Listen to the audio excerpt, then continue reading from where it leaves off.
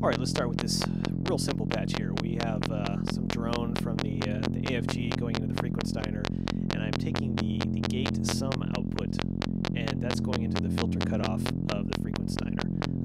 We're listening to the second beat generator here, so you can hear if I turn gate up, opens the filter for a longer period of time, shorter. And right now, this is just a simple 16th note, and we're using the internal clock. Slow it down a teeny bit. So this is, whatever, simple 16th note clock. But let's add in the second beat generator, which is set to a dotted eighth.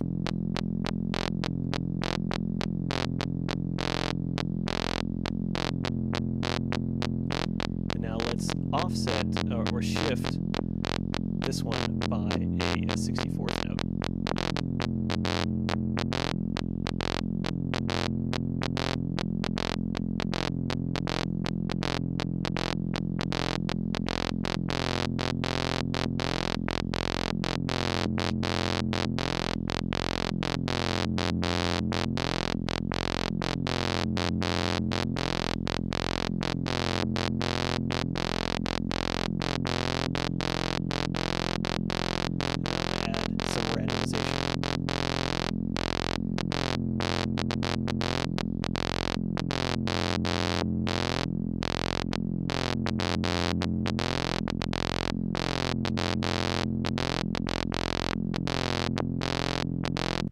Okay, now I've taken that same patch, but I've added the CV output here is now going to the second input of the Frequensteiner. So not only are we having the filter pop open for every gate hit, but we're having the CV amount add or subtract some additional amount of the filter cutoff frequency to that.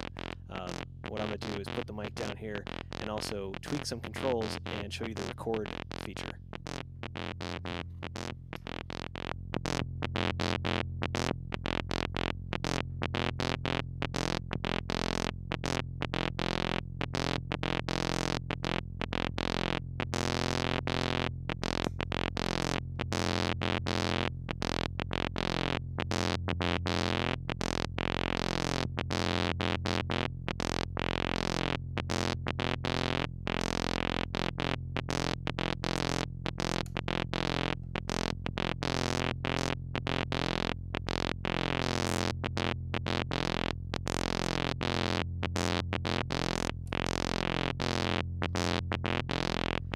Now, since I've got the randomization mode enabled for each beat generator, I'm going to add some randomization.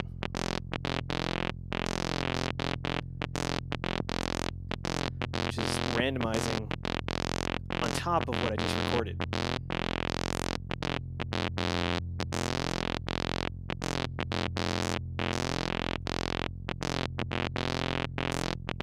Another thing to note is when you change beat divisions, the beat will change at the next measure. Now it changed.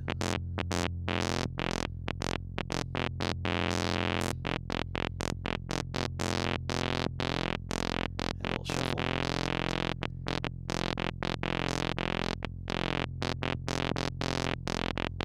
Drop the tempo.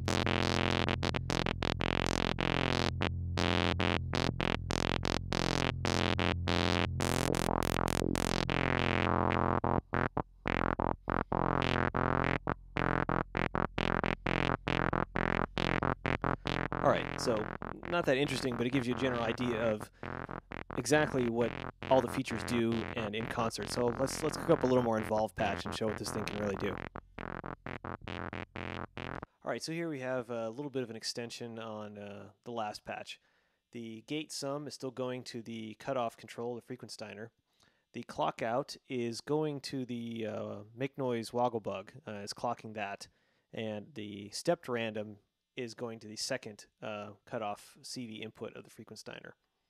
The sum CV output is going into a quantizer, the output of which is going to the AFGs controlling the pitch.